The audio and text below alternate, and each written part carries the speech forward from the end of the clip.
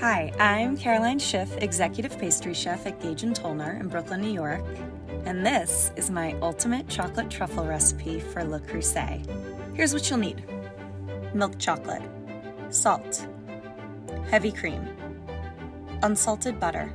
Place the chocolate in a deep mixing bowl. Add the salt. Bring the cream to a boil. Pour the hot cream over the chocolate.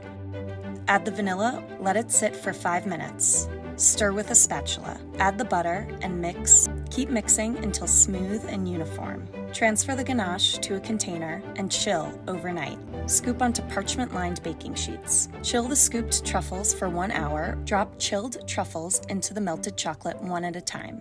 To coat truffles, place desired coatings in shallow bowls or on small plates. Roll the well-chilled truffles in the coatings using your fingers to gently press on the coarser one. Place coated truffles on a parchment-lined baking sheet and chill well before serving.